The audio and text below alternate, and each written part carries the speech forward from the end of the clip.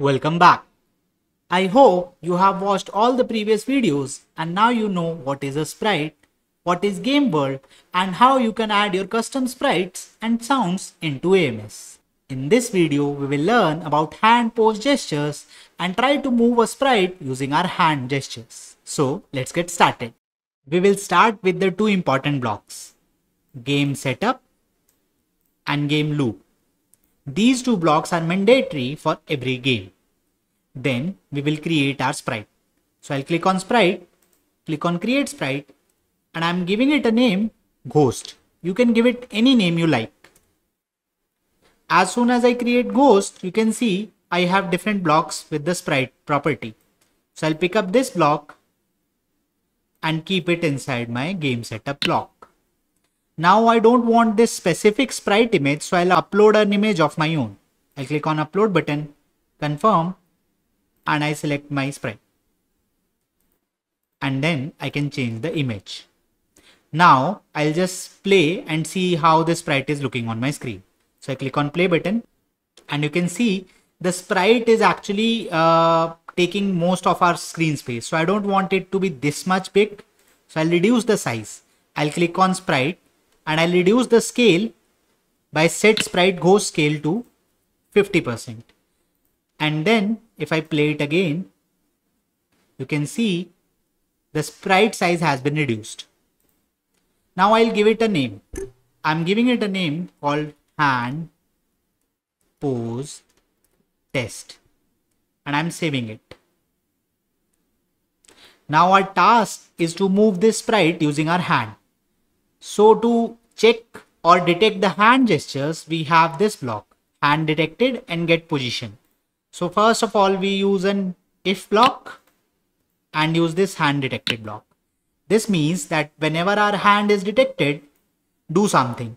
And what we can do is we can actually change the position of this sprite using our hand. So I'll go to sprite, set sprite position, and then I'll use this block, get position of key point wrist. I can choose any point I like.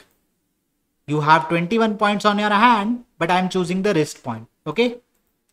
As soon as I do this, my game is ready to be played, or the part of the game is ready to be played. So I click on the play button and you can see now I'm able to move this sprite using my hand. The sprite is tracking my hand.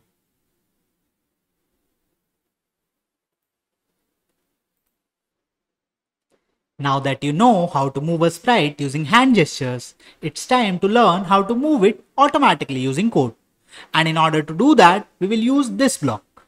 We will click on the sprite and pick up change sprite x by 0. This block will continuously change the position of my ghost or my sprite in x direction by this value.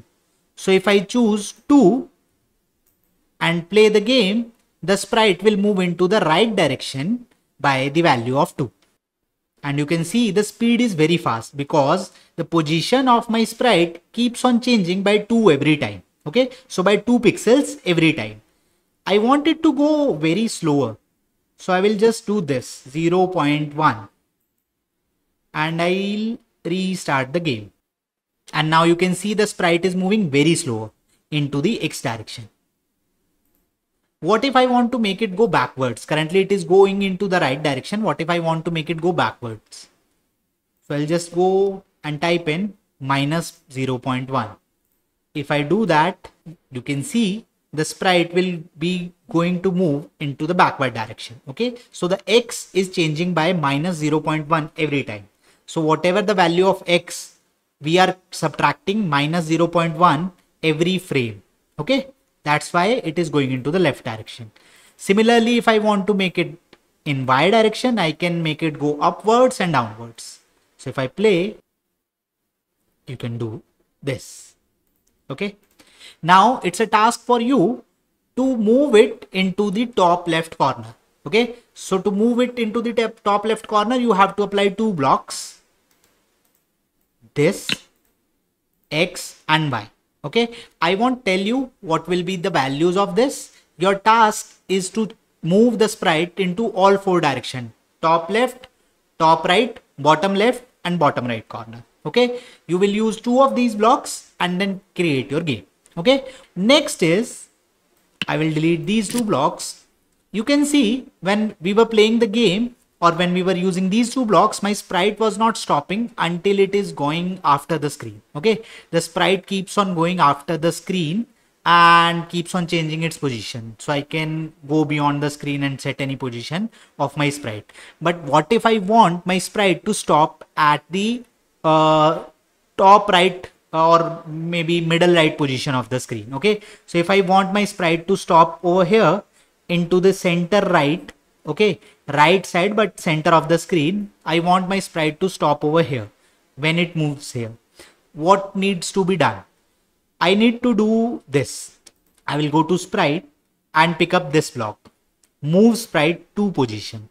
So this block will do, what this block will do is this block will change the position of the sprite or move the sprite to this position or whatever position we give it into this space. Okay, so I can also manage the speed. Let's say I want to move the sprite to this position, center in Y, but maximum in width. Okay, so I'll go to world and I'll pick up this block.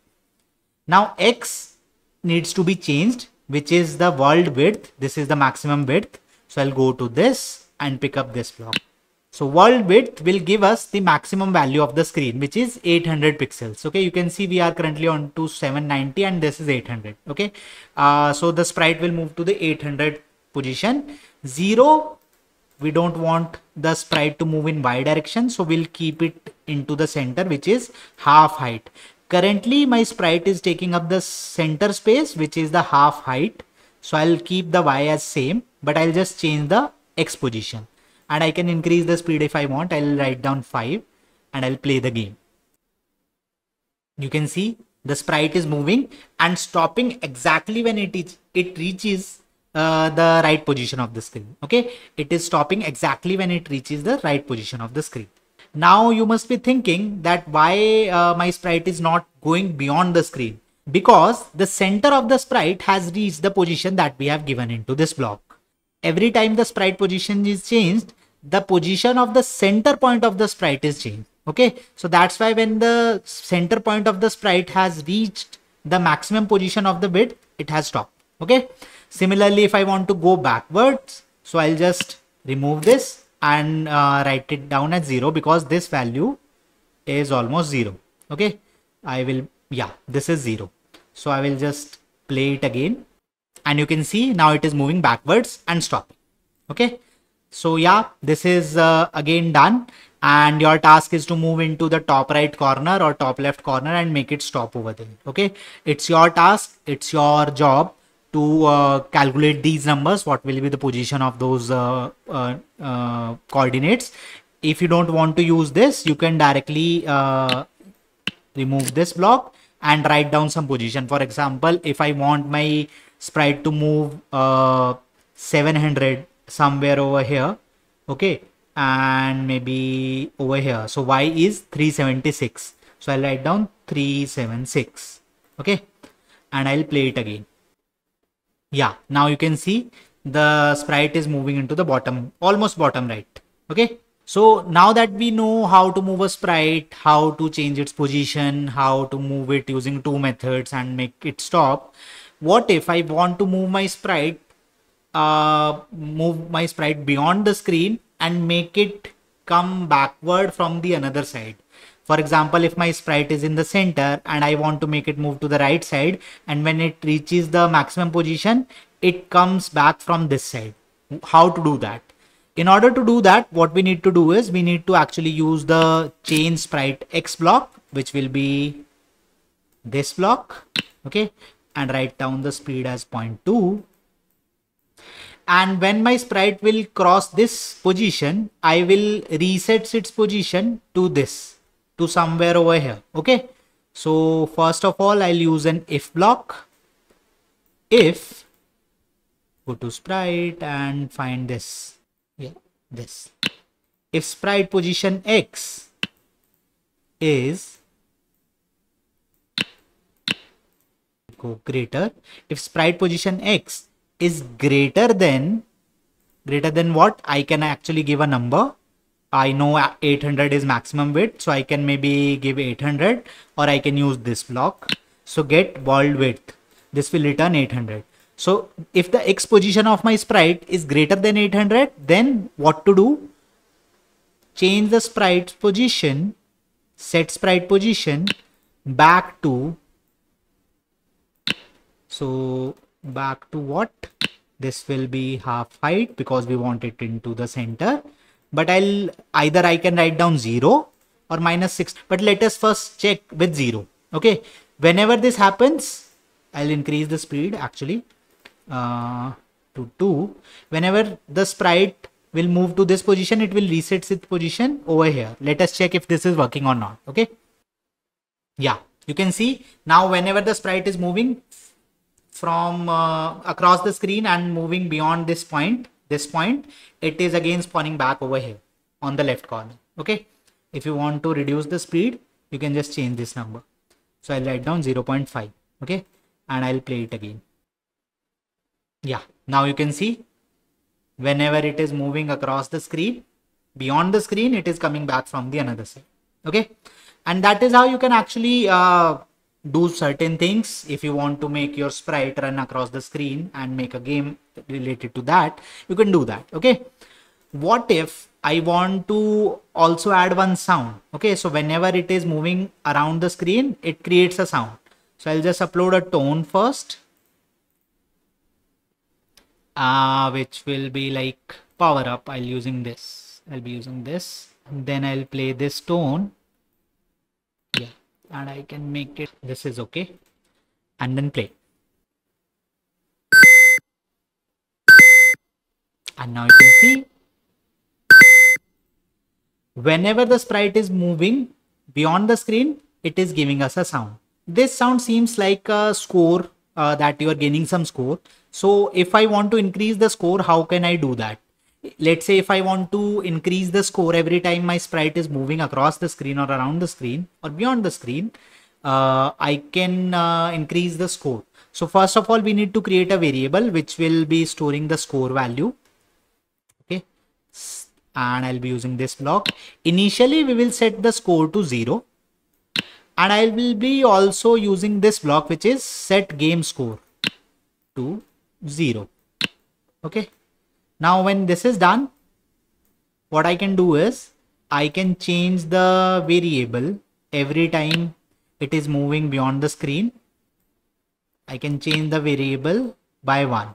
So set score is equal to score plus 1. And then again, set game score to score. Now, first save it because I don't want to lose my progress. And I will play this game. Now, when I play this game, you can see the score will increase whenever the sprite will move beyond the screen. Okay. 1, 2, 3. And that's how you can actually move it across the screen and increase your score. Okay. And that's all for today. In the next video, we will learn how to create a game using our hand gesture and using all those blocks. And we will try to create our first game. Okay, so stay tuned, keep learning and like the video and subscribe to the channel.